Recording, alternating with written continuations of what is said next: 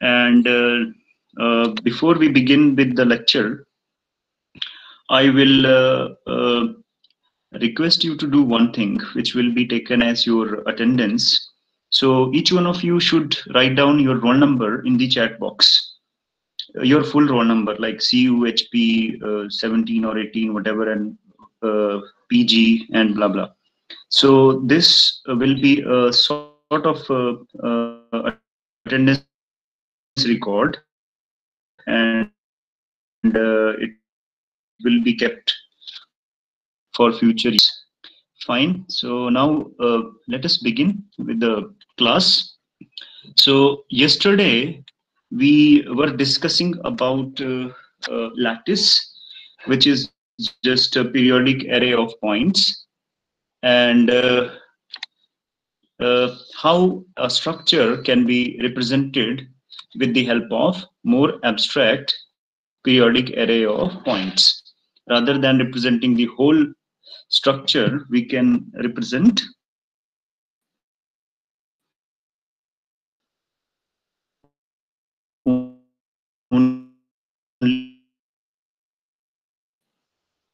and then instead of representing the whole lattice, which will be extending all the way to infinity, it will be a good idea to actually represent a unit cell, which is some smaller unit, or some finite size unit, rather we should say, which can be repeated in 3 dimensions and is capable of producing the whole infinite size lattice.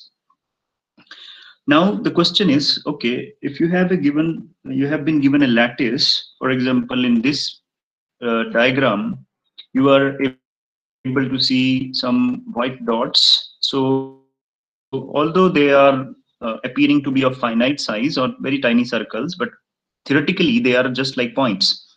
But since we can't view a point, zero-dimensional object or a point, we can't view it because it will be too tiny to be visible to us. So that is why we practically draw some finite size points.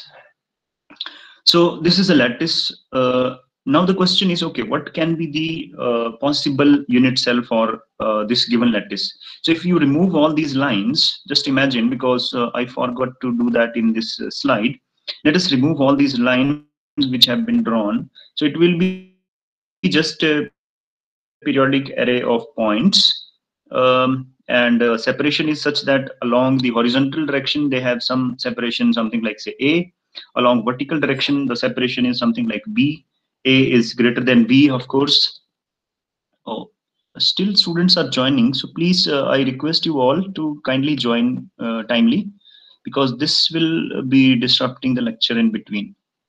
Uh, uh, okay, so who joined recently? I forgot the name, but yes, please write down your roll number in the chat box for the record, so that we got to know that you attended the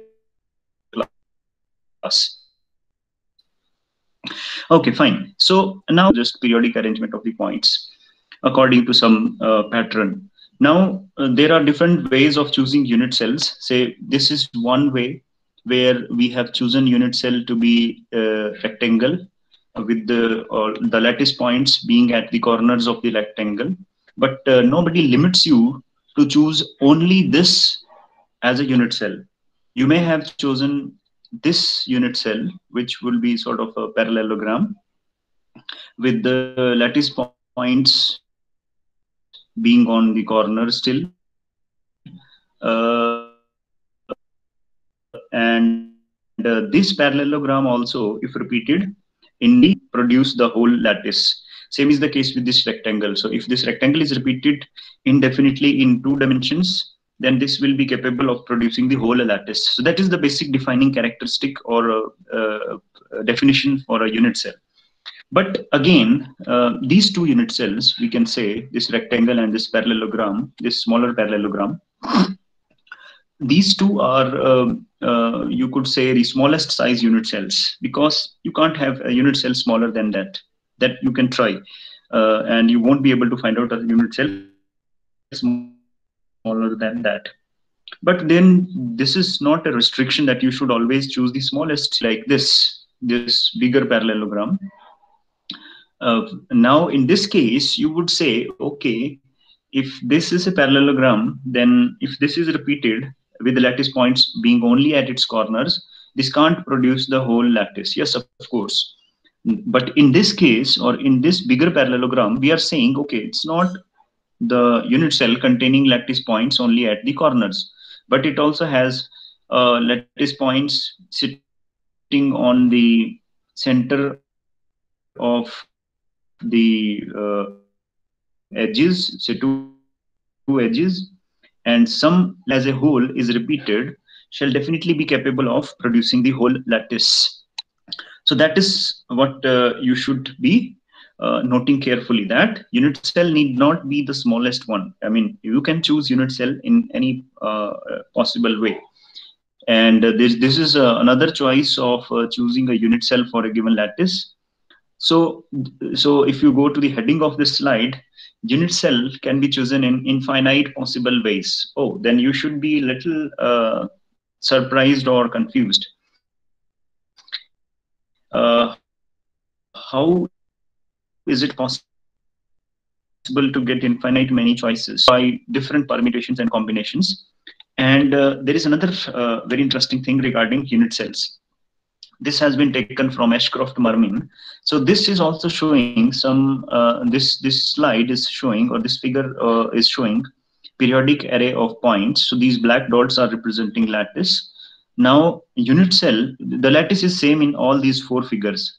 So top two and bottom two, these two have exactly same lattice, but now unit cells have been chosen to be in different ways. So in first case, it is a parallelogram like this. So there is another thing, or a conventional notion in our mind that, okay, a unit cell should be the one in which lattice points are always on the corners. No, that's not a mandatory thing. So you can have lattice point somewhere in between the unit cell itself and no point at all on the corners. So remove that conventional or wrong notion in your mind. And there is another thing that, okay, the sides of unit cell must be straight line. That is another conventional, or rather we never think about it, that okay, there can be any other option to choose a unit cell. But yes, we can't. This is something that we can't resist. Its sides being same lattice, being represented with the help of some very unconventional kind of unit cell. So that way, you should find many possibilities to choose unit cell. So this is another. I mean, here they have chosen unit cell to be looking like a more complex, but more fancy, you could say. So that is also, of course, possibility by how we can choose a unit cell. So if this structure, even if this structure is repeated, it will be capable of producing the whole lattice. So the moral of the story is that the unit cell can be chosen in any possible ways. There are infinite many choices. Say bottom right figure. Because we don't go with this, because representing such boundaries of unit cell mathematically is very, very complicated. So to write a straight line is rather simple. We can use something like mx plus c, or we can represent that with the help of simple vectors, right? But in case of this kind of complex unit cell shapes, your life will become very, very complicated mathematically. So we avoid getting into that kind of business. So finally, what is infinite many choices? Or any possible ways, and indeed there are infinite many choices for doing that. Well, then while choosing unit cell, we keep some practicalities in our mind, and those practicalities are something like, okay, it should be simplest, simplest in terms of the shape of the unit cell, we can say, smallest if we can afford, and if possible we should prefer to take right angles. In that case, vectors will be further simple. For example, in case of cubic unit cell, the vectors are rather simple.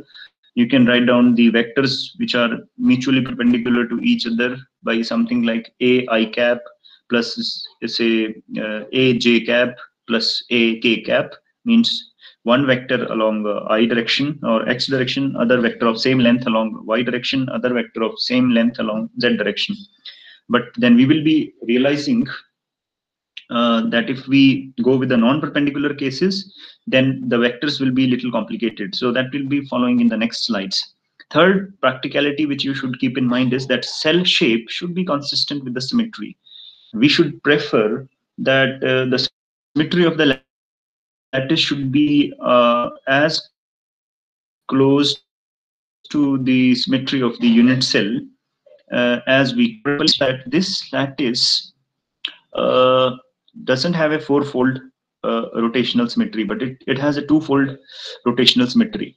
So we should try to choose a cell which is something like that only. I mean, this rather we would say is sort of rectangular lattice. So we may choose this as the suitable choice because this choice has similar symmetry element as that of the lattice. So fine, this is the possible choices of unit cell. So, but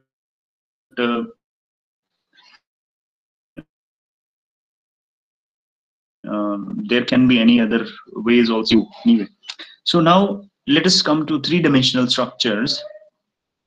Okay, in this slide, let me tell you one important interesting thing, that these shells, which are these unit cells, which are smallest in size, are called primitive cells. And these cells, which are bigger than the primitive cells, are non-primitive, or we can say conventional. Why they are conventional? Because they are preferred conventionally in terms of maybe their symmetry or something like that. I mean, they have some ease of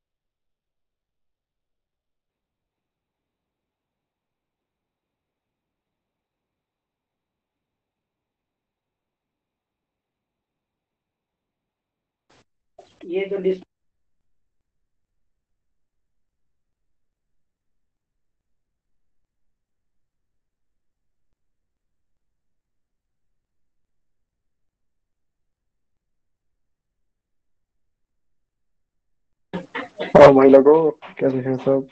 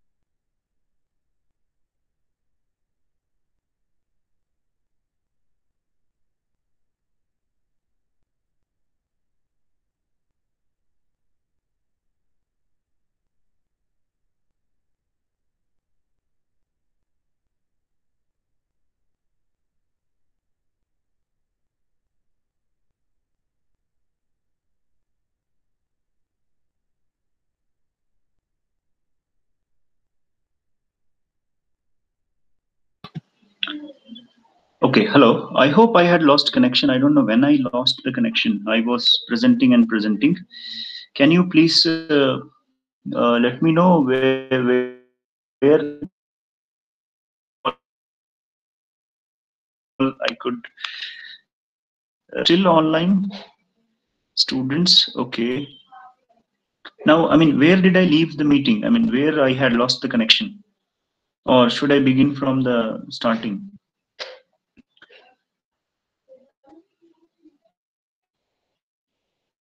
Yes, I need your feedback.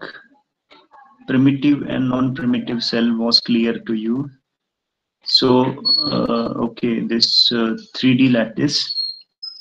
Uh-huh. Okay, so, okay, let me share the slide. So in this case, I would request because I was presenting, I thought, okay, everything is going fine. Then I realized, oh, the screen has gone. Okay, anyway, let me share the PPT first. So PowerPoint slideshow is here. Okay, so had I discussed this? That okay, how to choose a unit cell? Was this clear? Okay, very good. So now this one I talked, I mean, primitive and non-primitive unit cells, that also is done, I think. Right? That in case of three-dimensional lattices, how we can choose the unit cell. Is this the correct point to restart? Okay, fine. So now here what we were discussing is that okay, in case of three-dimensional lattices, how we can represent the unit cell or how we can choose the unit cell. So in simple cubic case, what is the simple cubic lattice? Let us first forget about and assume that we have a lattice of points where the points along say x direction are repeated like okay, if there is one lattice point at 0 0 0, then if you go along x direction there is another point at say a distance, second point at 2a distance, third point at 3a distance, and so on. Fine. And similarly, when you repeat along y direction, you have one point along a direction, 2a distance, and so on. And similarly, same rule is repeated along the z direction. And this way, this set of points, let us remove these lines first. Now, if you have been asked to choose the unit cell for such a lattice, the best or simplest way should be to choose the unit cell made up of the lattice vectors made up of like this. Say, I mean, A1 vector, suppose first lattice vector will be A x cap, second vector may be A y cap, and third vector will be A z cap. That's the simplest choice of the lattice vectors. Now, second case is of say BCC, body centered cubic. So in this case, suppose along with or cubic this type of lattice, there is additional lattice points in this lattice. I mean, suppose there are additional lattice points in simple cubic lattice, and what are the location of those points? Suppose they are located on the center of the cube. So in this case, what should be the lattice vectors for the unit cell? So if I choose the lattice vectors to be like this, the exactly one for simple cubic, because you may say, okay, this is also a cube, this is also a cube, so the vectors representing a cube should be exactly the same. But in that way, we will get only this type of lattice points. We will miss this. Get this central point into the picture, what we should choose is, okay, let us choose one lattice vector or a1 vector to be a x cap, a2 vector to be a y cap, and third vector a3 we will choose to be like this, which is something like, okay, a by 2 x cap plus y cap plus z cap. Now I am sure intuitively you can get an idea why we chose this vector to be of this particular form, because the coordinates of endpoint, I hope you have done this in coordinate geometry 2-point formula. So one point is suppose 0 0 0, second point is at half half half. So what would be the vector for look like this, a by 2 x cap y cap. x cap plus y cap plus z cap. So that's the one choice for choosing the uh, primitive cell for a body-centered cubic lattice. So how would that unit cell look like? This is the primitive cell won't be looking like this. This I have shown in the next slide. So you have to join these vectors and make a parallelepiped out of them. So this is a1, a2, a3. Join them and make a parallelepiped out of that, because if you have any three vectors you can always make a parallelepiped out of them. So that will be the shape of the primitive cell. I hope that is clear. But this is not the only choice. You may like to write the primitive vectors for a BCC cell with the help of this arrangement. So this is same BCC lattice. Now along with this uh, part of the lattice, we are representing these additional points which actually belong to the nearby cubes. So this belongs to the cube sitting in the right side, this belongs to the cube sitting in the front side, this belongs to the cube sitting in the downside of this reference cube. So if we have a1 vector, a2 vector, a3 vector, then the vectors will look like this: a by 2. Now you can find out what will be the coordinates of these vectors, right? So let you assume this to be 0 0 0. So in one case it will be a by 2 y cap plus z cap minus x cap in one case. Second case will be this, and third case will be this. I mean, you can work it out yourself. I leave it to you. Now if we look this set of lattice vectors, then mathematically they are, what do you think? I mean, is this set better or this set better mathematically? So if we join these vectors with the help of a 3 cross 3 matrix, then this matrix has some symmetry, isn't it?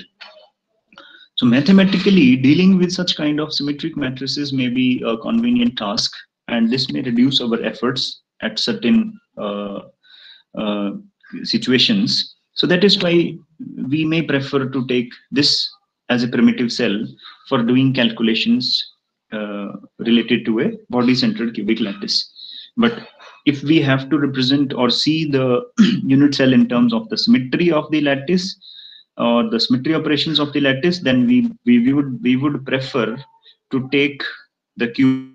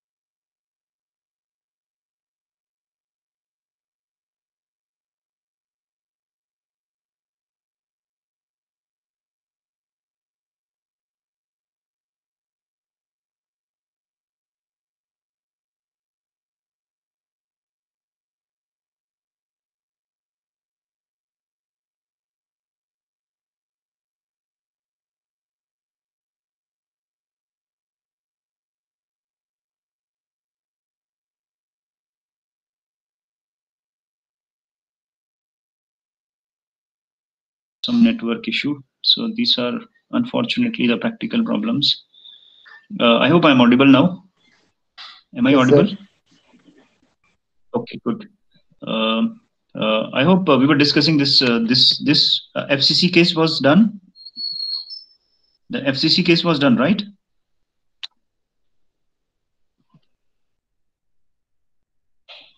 Okay, BCC completed. FCC we have to discuss. Fine. So the same way we did obtain lattice vectors for a BCC case, and I did tell you that okay, this set of vectors will give you a lot of convenience in terms of symmetry of the components. So this would be probably a better choice to mathematically talk about BCC cell. Similarly, for FCC lattice, you may have n number of choices of lattice vectors, but the best one, which has a mathematical symmetry, uh, can be this one. So you can get this one as the set of lattice vectors for face-centered cubic cell or face-centered cubic lattice. This question I already answered for you that okay, this set of vectors cannot produce Sir, FCC or screen is not BCC visible. because if we do that, we shall get a simple cubic lattice. Sorry. Oh, thank you for reminding me. I'm sorry. I have to share it again. Okay, fine. Okay, now it should be there. Yes, sir. Okay, good. So in case this kind of blunders do remind me timely. Okay, anyway. So this we had already discussed, right? So that is your FCC thing that you can find out that these lattice vectors for primitive cell of FCC, BCC cell is a better choice because it has a mathematical symmetry. If you write down the matrix corresponding to lattice vectors of this one with this type of vectors, that would look more symmetric. Fine. Similarly, the lattice vectors for a FCC should be there can be n number of choices. So this one will be a better one because this has a mathematical symmetry. The matrix elements will look more symmetric in this case. So that is what I was talking. I mean, okay, can this set of vectors represent FCC or BCC lattice? No, because if you write down the matrix, what will happen? That they will be generating only a simple cubic lattice because this rule won't be able to generate the lattice points in say center of the cube or on the face centers. Because what does this rule mean is that okay, you have one vector, say a1 is equal to ax cap, means if you go along x direction, the lattice points are appearing after a distance a from each other. So you have a point at 0 0 0 0, sorry, a00, and then 2a00, 3a00, and so on. Similarly, along y direction, you have lattice points say uh, 0a0, 02a0, and so on. So this way, what you shall be getting is a simple cubic lattice. So these vectors are not sufficient to represent FCC or BCC. So that is why you have to choose these vectors only. Fine. So here is this one, what you call primitive and conventional cell. So okay, this is the unit cell which is representing some lattice. So can you just have a look at this and let me know that which particular lattice is it? Is it BCC or FCC lattice? FCC. Yeah, this one is FCC and this one is BCC. And this outer cube shows the conventional cell for a FCC lattice. And this inner cell shows the primitive cell for a FCC lattice. So this is outer cell is a conventional cell for FCC, and inner cell is the primitive cell for FCC. So if you see outer cell, this contains more than one lattice point. You have one effective lattice point out of the lattice point sitting at the corners of the cube, and three lattice points coming from the edges of the cube. So altogether in FCC lattice, there are 4 lattice points per conventional unit cell. I repeat, there are 4 lattice points per conventional unit cell. Whereas if we take the corresponding primitive cell, it will have only one lattice point, because here the lattice point is only on the corner of this shape of this is a parallelepiped. So there will be one lattice point on each corner. So there are total 8 corners.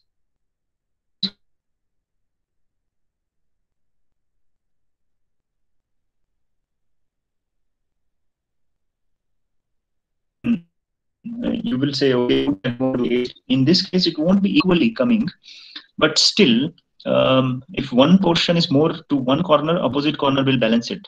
And anyhow, we are talking of a point, right? So effectively, what we will be finding is that there is only one lattice point per primitive cell. So that is the fundamental defining definition. Means you have only one lattice point in the one unit cell. So that cell is called the primitive one. So this all primitive to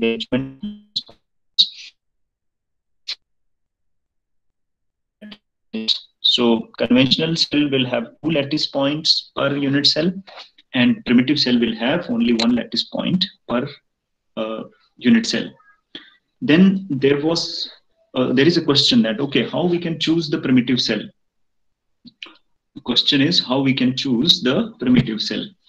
So there is again not a unique choice to represent a primitive cell. This is one way. Again, from this diagram we can get an idea. So all of these cells are primitive cells because all of them are effectively proposed a method to get a primitive cell. How we can get a primitive cell? Let us first understand this with the help of this two-dimensional arrangement. This all is given in this Ashcroft-Mermin. So you can refer to that book for more examples. So this is a two-dimensional lattice, suppose, and we have to construct its primitive cell, and rather I should say the Wigner-Seitz primitive cell. So how we can do that is we choose one lattice point, any one lattice point, because all lattice points are identical, and then connect it to the nearby lattice points. Say this one, I connected to this one, I connected it to this one, no problem with that. So connect it to all nearby points, and then you draw perpendicular bisectors to the line connecting two lattice points. So a line connecting these two lattice points has a perpendicular bisector, this one, and for this one, this is the perpendicular bisector. For these 2 points, this is the perpendicular bisector. For these 2 points, this is the perpendicular bisector, and so on. And the innermost cell which is obtained out of all those perpendicular bisectors is called the, say, these outer one. So their perpendicular bisectors will be lying somewhere here outside this innermost region. That is why connecting the points which are far away from this point doesn't make any sense, because we are only concerned with the innermost cell. And that is how we can construct the Wigner-Seitz cell for any lattice. So this is the simplest case of 2D. Similarly, if you try to draw Wigner-Seitz cell for, say, a 3-dimensional body-centered cubic lattice, that cell would look like this. So here we don't only draw perpendicular bisecting lines. Now we are dealing 3-dimension, perpendicularly bisecting planes. So you are taking central point, or the point sitting in the center of the cube, as the reference point. Then these all are the red lattice points. I connect this, drew a plane. Of course, this plane will be infinite size, perpendicularly bisecting plane. Then you have some cube sitting here as well. One point sitting here in the upper cube. So when you will be drawing a bisector plane, that will be this plane actually, this plane. You should say, but which plane is this one? So if this is say X, this is Y, right? Similarly, you draw all the planes, and the shape which you get out of all the innermost bisector planes will be looking something like this. So this is the Wigner-Seeds primitive cell for a BCC lattice. Similarly, you can get Wigner-Seeds primitive cell for a FCC lattice like this. And these primitive cells are very, Wigner-Seeds primitive cells are very useful, specifically when we are dealing with the reciprocal lattice. Whenever, I don't know whether you have done a course on electronic structure calculation. Earlier batches had been given a course on doing electronic standard codes. So there you come across the Boolean zone for a particular lattice. So there you see that, okay, if you have a FCC structure, then the reciprocal lattice for that is a BCC cell, and the Boolean zone looks like this. So we will be doing Boolean zones in coming lectures, so don't worry if you have not done. But okay, I mean, these shapes should remain in your mind so that whenever we do that in those classes, you should be able to recall these. So this is Wigner seed cell. Is this clear? Any query from this part?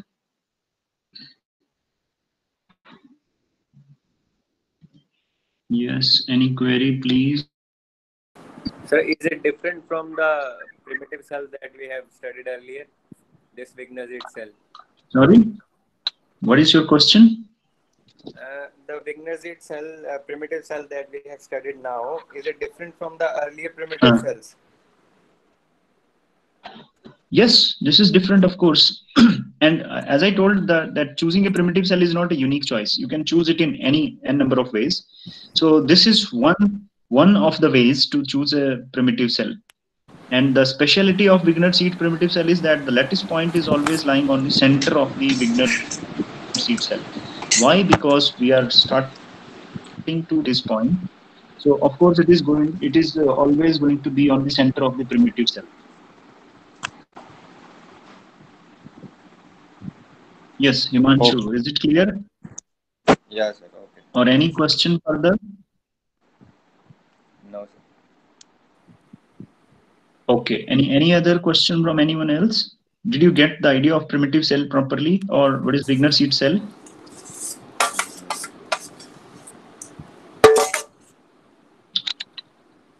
Okay, Himanshu, if you don't have any question, please mute your mic. Fine. So this is a very important and interesting example of to what all arrangement of points can be called uh, Bravais lattice. Now there is something called Bravais lattice. There is something called a lattice. So lattice is what? It is a periodic array of points. Lattice is a periodic array of points. So if you look at the left hand side figure here, this one, can we call this lattice? Let us forget about black and sorry, let us forget about this blue and red color of the dots. If we just assume all of them to be green, this is not a Bravais lattice. Now you will say, oh, this is so there is a difference between being a lattice and being a Bravais lattice. Yes. So Bravais lattice is any periodic array of points following that pattern of specific periodicity. So this is a called very well known lattice called honeycomb lattice.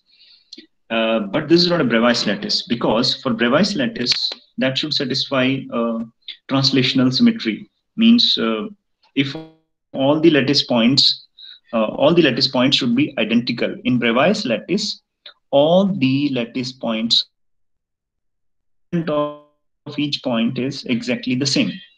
But in general, in lattice, it is not necessarily the case. So that is something interesting which you should note.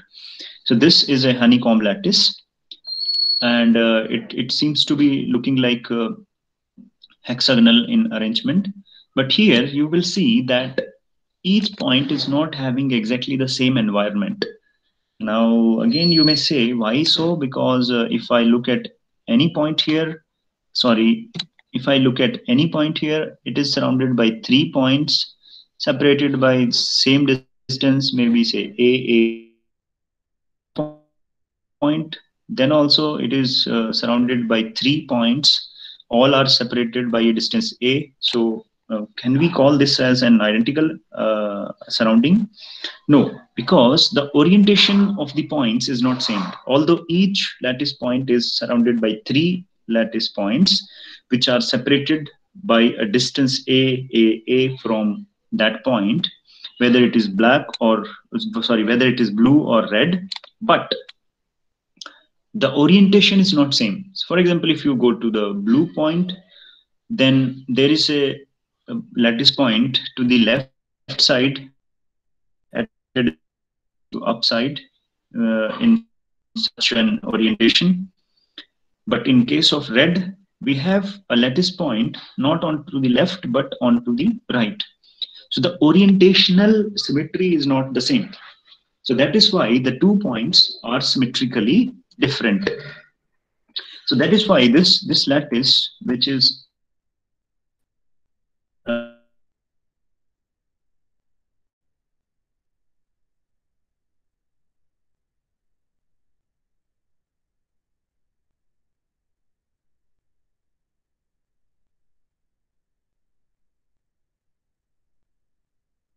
dimensional crystal structure, then does it mean it doesn't have any Bravais lattice? So the question is very relevant and very genuine.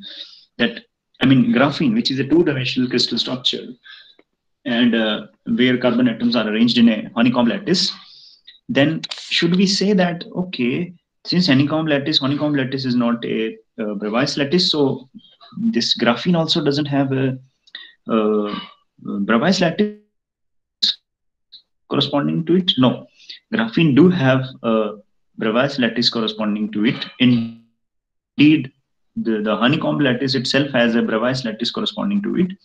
How we can get that one is that we will choose this as a set of bases. I mean, let us forget about one set of points in this whole diagram, and let us only look at the blue dots. Let us only look at the blue dots. So all those blue dots indeed constitute a Bravais lattice. That's something interesting. So, I mean, if you take either all blue dots or all red dots, they will constitute a Bravais lattice. If you try to see at, say, blue dots only, then you will see, okay, if you go along this direction, the dots are repeating after certain specific distance, and each blue dot has exactly the same environment around it. So, corresponding to honeycomb lattice, there is a Bravais lattice made up of only one of the points. I mean, these two. So what we can say is, okay, if this is a 2-dimensional crystal, in that case, say graphene, let us take the case of graphene, then what will be the lattice? Lattice will be, or the Bravais lattice corresponding to that graphene structure will be arrangement of, say, one set of points or one set of atoms, and second set of atoms can be taken to be like bases. So now that is where we can get an idea of basis. So what is basis is the structure which should be associated with each lattice point to get that periodic uh, arrangement, to get that periodic uh, structure as a whole. For example, in case of crystal, we will say that, okay, we have a lattice, then what set of atoms we should associate with the lattice points to get the whole crystal structure. Means if you take lattice plus basis means arrangement of points, arrangement of atoms associated with each lattice point to get the crystal structure. So that is called basis.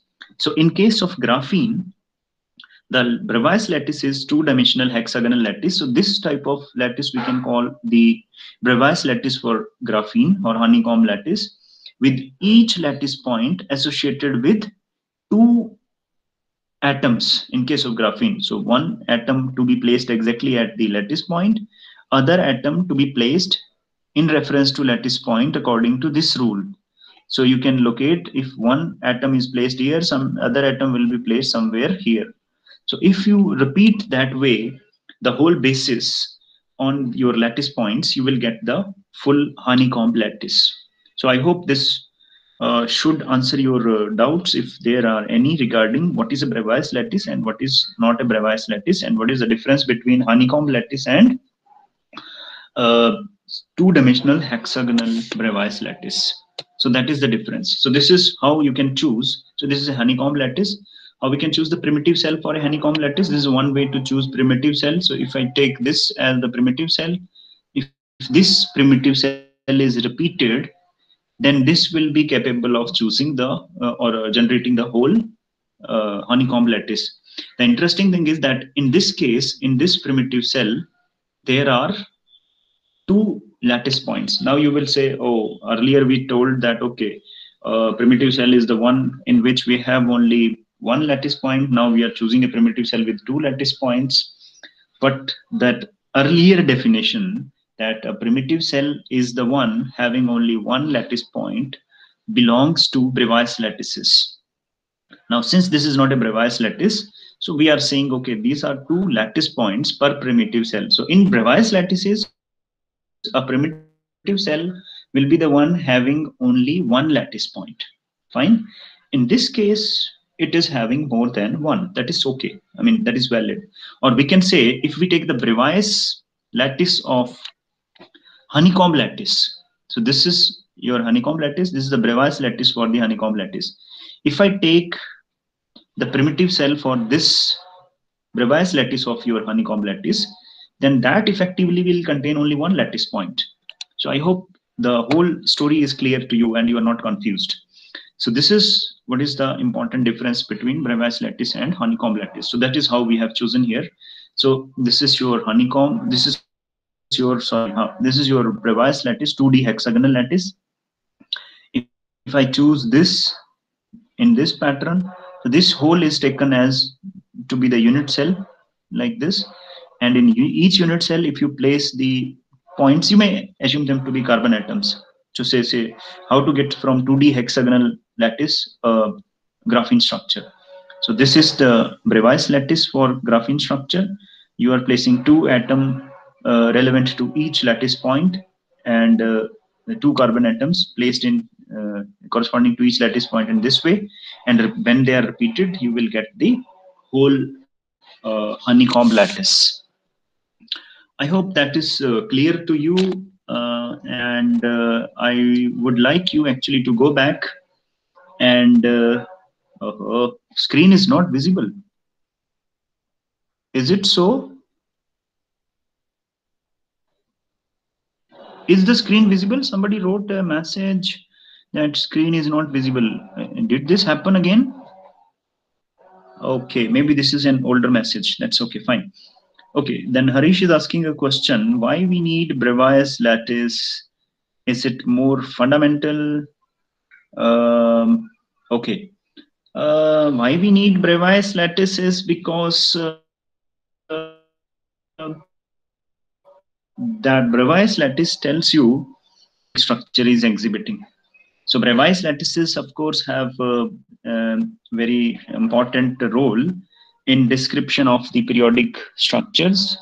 Of course, we can say it is more fundamental and it has more symmetry elements, I would say. And as you know that there are only 14 possibilities for Bravais lattices. So you can't have more than 14. So try to imagine any periodic structure existing in nature, and that is possible. It is possible to describe that periodic structure only in terms of any one of those 14 Bravais lattices. So this is, of course, a very good simplification of the whole vast things which exist in nature. Yes, any other question? Why we call non-primitive cell as conventional? Because people prefer to take them, maybe because of their symmetry or mathematical convenience. If you write down the lattice vectors for a primitive cell of BCC, then those will look like a little complicated. If we simply say, okay, let me not take the whole cube, let me not take the primitive one, but take simple cubic lattice vector. Okay, this is where the answer is. Okay, if we take, say, BCC case, if I say, okay, let me not choose these lattice vectors, rather let me choose these vectors. Yes, I can do that, but in that case, corresponding to each lattice point, I should have two lattice points effectively. Now, this is a little tricky statement. I mean, I am generating one lattice with the help of these vectors, and then I'm saying, okay, each lattice point here is actually equivalent to 2. One is sitting at 0, 0, 0, say this one, other one is sitting at half, half, half. So corresponding to each lattice point here, there is another lattice point which is sitting at half, half, half. So if you take that rule, yes, you can generate the whole thing. And in that case, I mean, conventionally, you will be having this simple lattice vectors. But now you will be having effectively two lattice points for each lattice point here, or as per this rule. So conventional means they have more symmetry elements, probably convenient to deal mathematically, something like this. I hope, yes, that's okay. Is it okay, Vivek? Any other question? Okay, any other question? I think we are running out of time. So questions, let us, I'll take up your questions tomorrow, if any. By then, you carefully read this Ashcroft Mermin and try to see the difference between this one, what you say, honeycomb lattice and hexagonal lattice yourself. Try to convince your mind yourself that, okay, that is, or how the things are happening. So that will make you more comfortable in this. So with this, let us stop for today. Next class, I think we have on a Monday. So we will meet on Monday. You have sufficient time to clear all these things yourself. So please do read. You have a 3-day long weekend. Read all these things yourself so that once you do them properly, you will understand them forever. Fine. Have a good day. See you on Monday.